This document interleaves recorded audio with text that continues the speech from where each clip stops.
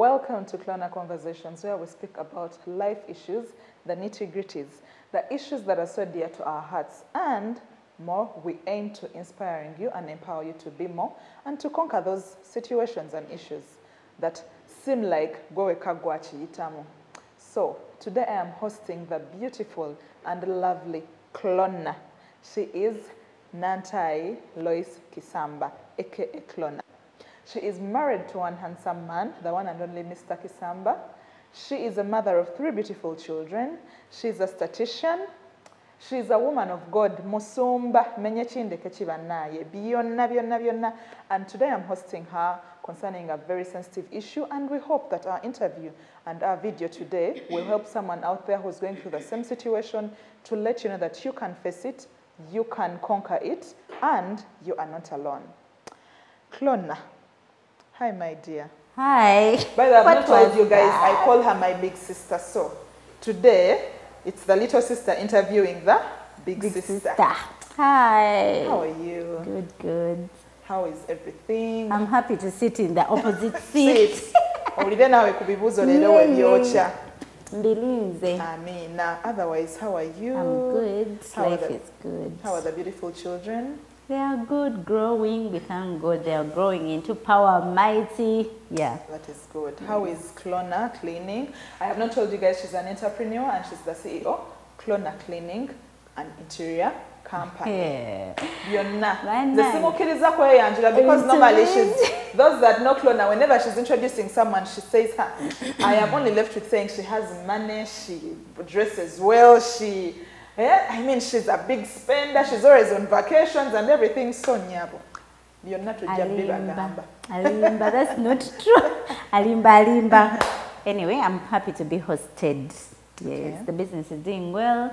The business name is called Clona Group because we do so many things, including Clona Conversation is part of the group. Okay. But we also do cleaning, fumigation, and interior designing, minor interior designing. Yeah. Okay, that's beautiful. So today I want to talk about a very sensitive issue, but what's that? But more, we want to inspire anyone or a mother going through that situation and to encourage and empower them that you know what, they can conquer this and they are not alone. And also you keep telling me that don't use your life as an example. Everything that you are facing in life, there's someone who has actually gone through it. Yeah. There's nothing new under the sun. So in case you're going through any situation, you're going through something today, and you're watching this interview, please know that you're not alone and there's nothing new under the sun. You will get through it.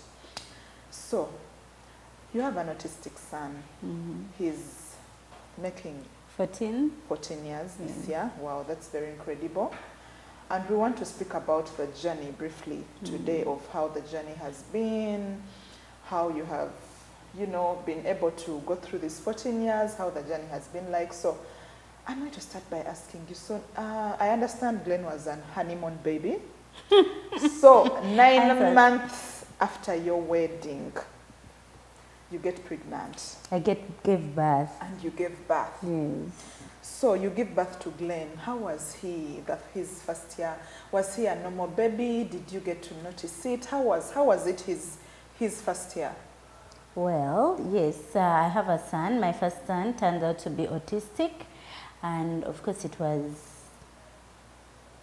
my first time to hear about the word autism. I remember when my husband came and told me I'm from hospital and they have said our son is autistic. I went to Google and I'm like, autism, what's it about? It was my first time to even hear the word. I even asked for the spelling, yeah.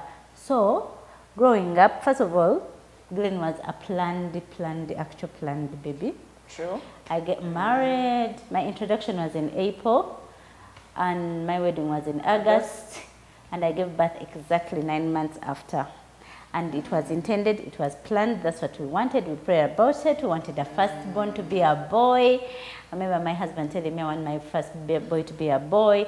He was a boy. Basically, he was a planned child. Now, because of that, I had everything I needed. I was working. I had enough resources.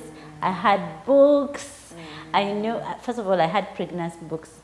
So I would monitor my pregnancy. Wow. Week 1, you should feel like it's week 2, week 27, you should feel like Remember, you were in the no, not these things of just getting pregnant for. No, and then you maybe I missed my periods and all that. No. When I missed my periods, it was like, yeah, we missed the period. First scan, exactly, like everything was planned because I was fully wedded, I was working. I know that feeling, but you know that feeling from where? I just can't imagine like everything is moving as planned. Like you're officially wedded, you don't have to hide. But I am officially wedded, I just don't wear a ring. I said I'll tell you that conversation some other time when I host my husband. But yes, so I monitored my pregnancy from week 1. I remember I had a book. I had 2 books for pregnancy and 2 books for newborns. Yeah, after so I would monitor week 1, week 2, week 3. I knew exactly what was happening, what is developing, what I need to eat. That this week the legs are forming, the bones are forming, the eyes. Now the baby is turning. Now I knew everything. Like I would read everything. I knew what was happening. So nothing was surprising me. So I gave birth to a very healthy baby. I gave birth to a natural birth in Zambia hospital. Very healthy baby, very cute. Very lovely. I've seen his pictures. My God, he was so cute. Very cute. Yeah, so we moved the journey. Month 1, he was hitting all his milestones very well. I remember I had a cousin, kudos to Jess. She stays in UK and she had given birth before me. So she would tell me, this week you should check for this. This week you should, because I think in UK, their infant monitoring is better. So she would tell me, this week you should do this. This week you should not eat this. She would tell me, your baby should not eat sugar, should not eat salt. Your baby should do explosive breastfeeding. So I did explosive breastfeeding. Basically, everything was as planned. And we're doing our milestones so well. He was such a lovely baby. Then I get pregnant. So, you get pregnant again. So what was the trigger? That one thing, now he's hitting his milestones well. Yes. What was the trigger that made you feel like, you know what, maybe we should go to a doctor and have our son checked? What was the trigger for you? Well, I get pregnant. I think I got pregnant 9 months after. It was quick, but it was still planned. I planned to give birth I wanted to give birth before 30. So I can have the life of a party. Sure. In fact, I remember we had agreed with my husband to give birth first, so we grow with our children. When we're like 40 something, they're like 18. Yeah, they're like so 18, that was the plan. Wanted to give birth quickly, go back to life and enjoy.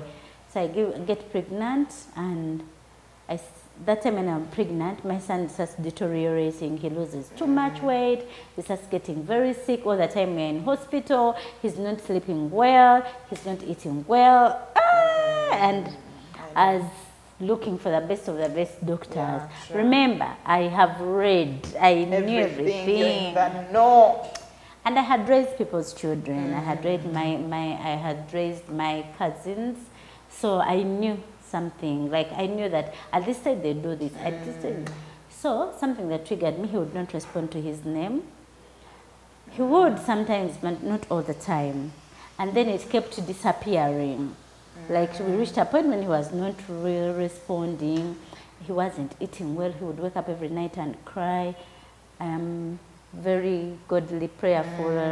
I was praying. But remember, I was pregnant. Yeah, sure. So along the people would tell me, man, I know, see, you're pregnant. It's because you're pregnant that's how he is. Like that. So I give birth. A month after, this guy is not getting any better. In fact, he's getting worse and worse. Now I have 2 babies. One gasimutegeera. So this one time my husband said, I actually first asked a pediatrician, and she said, I think he's autistic, but I don't want to conclude. Let's see someone else. So at that point, they are telling you, I think he's autistic. I don't want to conclude. What is coming into you? And you're like, First of all, I had never had or even seen anyone with autism. So I didn't even know what they are talking about. And also, you know, these things of how we be so prayerful, and you're like, no, it can't be me. Yeah, so it was that feeling of like, damp. True. So I dump, but during that time when I'm maternity leave, my husband takes him to hospital and he finds out that he's autistic. So he comes and tells me, they said our son is autistic. I didn't understand even what it means. So I Google and it has, the first thing was, it has no cure, it has no cause, it has no cure. It's like it is something that, it's as if it's a wind or something just chooses. Yeah, I was like, what is this? I didn't know that I was heading for a battle. I didn't know that I have to dress up for war. So along the way, we started seeking help. Now, let's first things forward. Like now, your husband goes to hospital alone. He comes back home. How does he break the news to you that now it's fine, our son is autistic? Were you seated in a chair? Were you sleeping? I was in the bedroom, I think. I remember it was even a weekend. He came back and told me, they've told me he's autistic, so we need to do a spectrum test and know how he is on the spectrum. That's when you know whether he's a 1, 2, or 3, or severe, mild, and moderate. So we needed to see another doctor to do the test. And I think he went and saw some doctor in Bugolovi who measured him and said he was severe on the spectrum. He was nodding his head, doing routines, he would spin. And now, at this point, the beautiful, all-looking now he had lost too much weight. It was sad. It would feel sad. I would cry to bed and wake up crying. First of all, I had denial. I could not believe that my son is like that. I kept on declaring, whose report shall I believe? I'll believe the report of the word. When God gives us a gift, he gives us a perfect gift. My son cannot be known I brought this son in holy marriage. I prayed about my children. I prayed about my children. Yes. I understand. So, and I had really prayed about my children. I remember at campus in first year, from first year I prayed for my children. Everything about them, their maids, their food, their schools. Like, so I could not understand why. It was hard. It was so hard. I remember crying. I remember my sister talking to me, my mom talking to me. Yeah, some talks would make it worse, some talks would make it better. First of all, at that time, it was very hard to find a parent with an autistic child. Say, if at least somehow you would meet a parent with an autistic child. Did you meet any at that time? No, actually, I don't remember meeting any at that time. It looked like you're in an island alone. Suffering your own and asking yourself very many questions. Why have I been chosen to be in this particular world alone? You know, there's strength when you know that there are others in the island. But now knowing somehow in the circles where you are, it's only you and you're asking yourself a lot of questions and everything. Yeah, the questions were many. There were really many. Why my first fruit? What? I prayed for my son. I remember actually watching a documentary that was spiritual, and they said, before I gave birth, they said when you're giving birth, that's time when the baby is coming out, picking, the soul connecting to the body, you need to pray if you can, other people around you. So I was a natural birth. I prayed in the moment when my son, like, that moment when he was I declared that despite the pain, I prayed. I prayed for my son, I prayed for his soul, I declared, I put him in the hands of God, I called angels, so when I find out that he was autistic, I'm like, okay, now, God, I don't understand this God. Come, sit, go here. And we have a conversation. Let us reason this together. And over the years passed, he was deteriorating. He made 2, he made 3. It was getting worse and worse. Yes, it was getting worse. 2, 3, 4, 5, man, it was bad. He wasn't using the potty well. He would sleep wickedly, he would scream, he would shout, he would hit the head, he would spin, he would not eat, he was sick. All the time you would be in hospital? Yes, now remember I have 2 babies. So all the time you're in hospital. I remember, and I was very busy. That was almost the peak of my career. So I'm really like, I'm getting promotions at work, I'm traveling a lot, I'm always out of the country, and yet my son is not well. So let's have a short commercial break, and we are at Canary Hotel, Bukoto, where you can have all your spicy birthday parties, everything beautiful, everything lovely at Canary Hotel, and we also have Canary Gardens. This is where we are hosting the Clona Conversations show. Let's come back shortly, then we talk about the supportiveness of her partner throughout the whole journey, and how you can conquer this, and how the journey is, and how she has been able to move this journey. And but I would call it conquering, because I mean, you have already conquered. Sure. The fact that he's 14 years and we are strong and standing. I know Glenn, I have been his personal photographer for the past 4 or 5 years, yes. And we are doing good and doing well. So we shall be right back. Obulamu obweyagaza butandika n'amaka amayooyoote obulungi. Tuukiriza ekirooto ky'okwezimbira ennyumba naffe ku Zek Systems. Tukuleetedde Birds View Estate Kavule. Poloti zaffe nsava ate nga ssente ntono nnyo. Ku milioni 15 zokka weefunire poloti eya5 ku 10.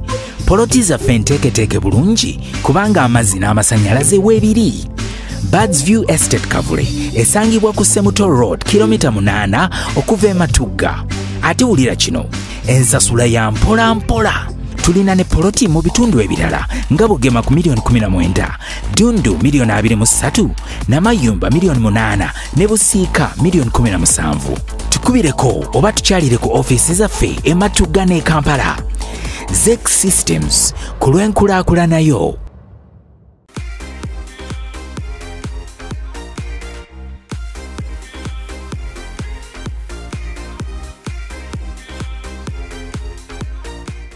Welcome back to Clona Conversations, where we talk about all life issues, the nitty-gritties, the issues that are dear to our hearts, to inspire and empower you to be more. So, Clona, I wanted us to talk about how your husband was supportive through this whole journey, because when they give birth to autistic children, their husbands leave them. Ozaala abaana bano omulundi gumu nadduka tutera birabeeyo ku mawulire. These men of this generation, no, I don't know even how men are, but so how was your husband supportive in this whole journey? Well, I think even supportive is an underestimate. Like, I can't even explain it, because first of all, he's the one who suggested that I think we need to seek professional guidance on this. Like I said, he was the first to take the child to hospital to get a confirmation that he's autistic. Then when he came back, of course, he Googled, checked, and then he had his opinion on what is happening. He didn't judge me. I've seen so many women who were their white husbands judge them, thinking it was your problem. I think it's your genes. This is not generic. This is non-generic, but also generally in special needs children in general, Down syndrome, children that have dyslexia, different forms of disabilities and special needs. And unfortunately, autism is not a disability. It is a different way of growing.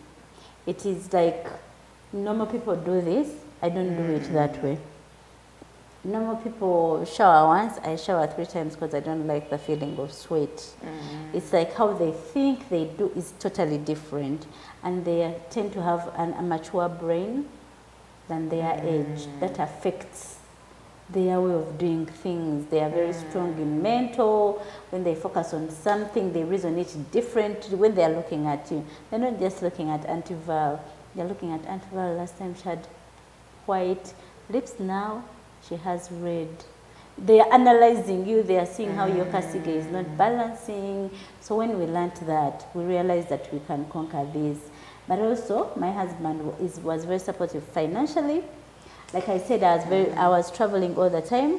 At that time, my career was at a peak. I was in a high position, getting good money, but also requires a lot. So at a given point, I needed to have like three house helpers. Oh dear. Because I had babies. He needed a help of his own. I needed someone who does the housework. Then I also had another baby. So at a given point, we had like 3 helpers in the house. 3 house helps in the house. Yes, wow. And he was helping financially. He accommodated us. He would understand there are nights when he would wake up in the night. The baby would wake up in the night, and then I have a baby. So he would man the other one as I man this one. He's been very I can't even say supportive, but God sent. Amen. Yes. Amen. That's beautiful. We thank you so much, Mwami Chisamba. Thank you so much. You've made this journey. Thank you so much for making this journey. If they say, like, I usually tell people, like, for example, we celebrate Father's Day.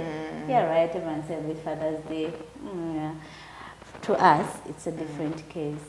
Yes. We need to celebrate him in a very different special way. Yes. And I applaud you for that. You've been celebrating Mami Chisamba over the years on Happy Father's Day. Yes. Bambi, Mami Chisamba now watch Mani Jodi. So we thank God for the support for the gift of a supportive husband through that journey. But also the other large family, like my parents, his parents, my siblings, his siblings, they have been very, very supportive. Anyone who would hear anything, they would call, I heard this, there's someone advertising this. I remember there's my sister-in-law called Nakato. She, I don't know, I think she worked somewhere and they were building a hospital for autistic children. She called me immediately, can you come and check this out? Like, people were really helping. Yeah. Actually, we want also to take this moment and time and request family members, close family members, both on the mother's side and the father's side, in case you have anyone that you know that has an autistic child, please support them. Please check in on them, call them, see how they are doing, especially if the child is still at an early stage. It's new to them, they are still in the infant stage. Please check on them, support them in any way possible. Don't gossip, don't start talking about things ebintu ebitakwatagana, omwana bamusaddaka, ora omwana bamukola we bati bamuwonga, things like that. Those quotes and those things that will hurt them and bring more pain to their hearts. Please be supportive. So I thank also my family. They've been very helpful. My friends, but also, okay, I think also this is the time it was a time for me to see how people really care about you. Because before you get a problem, you can't know how people care. But this really, really helped so much. And also the support of the siblings. They eventually grew. They had questions at the beginning. Why is he like that? Why can't he? Because he doesn't have speech clearly. Yeah, and then he's so good in whatever he's so good in. For example, like the things he does them so perfectly. And I don't struggle with him. So I kept telling them, why aren't you like your brother? He doesn't stress me in this. So he's so good in what he is. And then in some places he's not. But the siblings have really been so supportive. Big up to Crystal. Yeah. So now, how have you managed to conquer this whole journey and this whole time? Because I mean, he's 14. That's a very amazing thing. So tell us about the conquer, so that a mother out there who has their autistic child is encouraged and inspired, and to also have some tips for them of how to conquer the journey and not be left behind. You know, sometimes in life, you normally tell me when life gives you lemons, you give lemonade. Yeah. So that they are not held back in their life because they had an autistic child. So first of all, this journey begins with the best doctor, my pediatrician, Dr. Lina from LifeLink Medical Center. When I am a very strong, thick-skinned person, okay, I come out naughty, but I am known. So in such times, my hard skin comes up. She tells me, your son is autistic. And I'm like, okay, how do I manage this? What stories of being a medic she had heard and seen and knows. She told me, people outgrow autism. You find someone who has autistic, and they outgrow, now they are normal, very normal people. So from the beginning, I knew there is hope. There is hope for us outgrowing. Yes, so I've walked this journey with hope that one Tip day number one, we will outgrow. So that was very hopeful. And then she told me, because they outgrow, treat your child as normal as possible. Do not treat him special in any way. Unfortunately, mine was the first, so I could not compare. But if you have a child and you have other children, what they did at 3 years, make sure your 3-year-old autistic child does it as well. Yes, it is not going to be easy, patience and all that, but make sure that you treat your child as normal as possible. Thank you so much, Dr. Lena. That worked very well. Because my son, is literally normal. Until I tell you that he's autistic, you can't tell because I've treated him normal. She also told me that how you treat him is how the world will treat him. If you hide him, people say, hey, that woman, she has a child. If you expose him, that is how people will treat him. Yes. And I've seen it work. Exactly. I walk with him everywhere. Yeah. We travel with him. We That's go everywhere in church.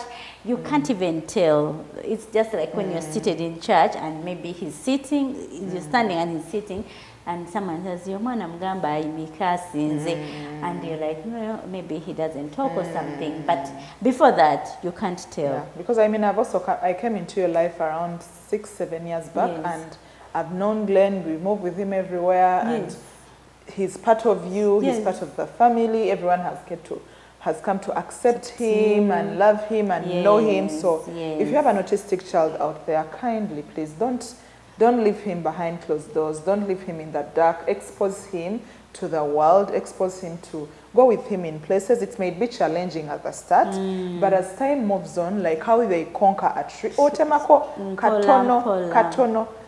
Definitely, and then, after some like time, Dr. Lina told me, they outgrow. So there are things he has outgrown completely. Like their behaviors we don't see anymore. And then also with time, even him, he starts to realize, oh, we are in church, I can't shout.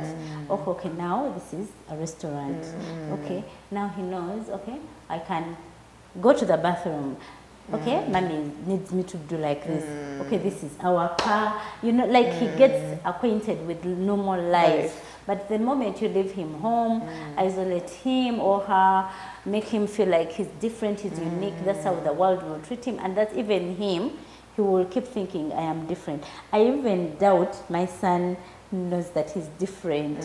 I think of recent, he has realized he doesn't have speech.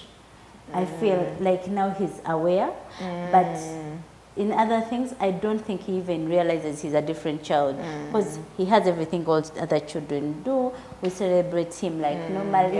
You can't tell that he is until I tell you that he is autistic. And it goes back to what she told me, that he will outgrow. He has outgrown so many things that because of that, I have hope that he will surely show up. So he will be fine. As we conclude this, are there certain resources that you're aware of that someone out there who has an autistic child could know that maybe there's this hospital, maybe there's a community of parents that have had autistic children? Like, are there any resources out there today where someone who has a parent who has an autistic child could go for help or know that they're not alone in this journey, so that we could share with someone watching? Okay, the thing is, 10 years ago when we had just realized our son is autistic, it was hard. So even to talk about it, people would ask what is autism and all that. But these days, there are so many support groups. The hospitals, Chambogo University is in support, Makerere University, Mulago Center of Speech is in support. Then there are also very many private entities. So many people with autistic children have formed foundations, and they are providing support to those that cannot get that support. So many schools are becoming inclusive, especially international schools. They can allow in an autistic child. Because you see that autistic, Einstein was autistic. People who did unique things were autistic. It's not like they are mad or they are not understanding. It's just that they are extreme in a given way. They're extremely bright, they're extremely attention to details, they're extremely sensitive to smell, things like that. And those things are the ones that cause that anxiety that makes their behavior abnormal. Okay. Yeah, so the support is there. You can get it, but the best support is you, your parent, the parents. Yes, that's the best support. There is speech therapy or occupational therapy and all the things, but all the things done and said, the best things, that the experience he has, the things he knows are the things I've done with him, the things I've trained him to do, the things we have allowed him to do in the home. Like, he's a good swimmer, he loves music, he dresses very well. I am rolling him up for modeling. Yes. Also, just shortly, I wanted us to talk about briefly in like 1 minute. Yes. What's the future like for him? How do you see him? Because it's important. Parents, you know, when you have an autistic child, you're telling yourself, oh no, taina future. Taina future. Yeah, and I have met people who have told me that, of course, ignorantly. Yeah. Oh, yeah, like it looked like he taina future. But I want to tell you, he does have a future. Ahead of us, there are children who have gone through it. Yes, that's now amazing. I know, and I've seen them. Some of them are doctors, are engineers, because when they do something, they do it to their best. Now, when he learns something like swimming, he will be an Olympic swimmer because his concentration levels are way higher than a normal person, and his performance is always better. So, well, we are trying out so many things. He's such a great swimmer. That's we nice. swim almost every day. Olympics, we are coming. Yeah, then he has such a good stature. Physically, he's very nice. Like I said, he was so cute. He's still so cute. I'm going to put the photos. You'll see them. He's so cute. He's tall. He's smart. He dresses very well. He likes nice things. He doesn't like ugly things. He's sensitive to good shoes. He likes tucking in all the time. He tucks in everything. So because of that, I felt like modeling would be a good catch. So we are rolling him into modeling at an early stage. Yeah. So because there you don't need speech, you don't need books, you just need the looks and show up. Yeah, and then you do, we are going to do the Gucci's, the Versace, then we get paid. Yeah, so the future is bright. Like I earlier said, when the world gives you lemons, you make lemonade. Yeah, so we are making lemonade. We are conquering this really. Amen. Yeah. That's beautiful. Wow. What a journey. What a journey. But we thank God for this amazing journey. And I hope that any parent out there who is raising an autistic child, be encouraged, be hopeful, and you will conquer the journey. Bye-bye. Till next time, Valeria Nasolo is my name. I have been your host at Clona Conversations.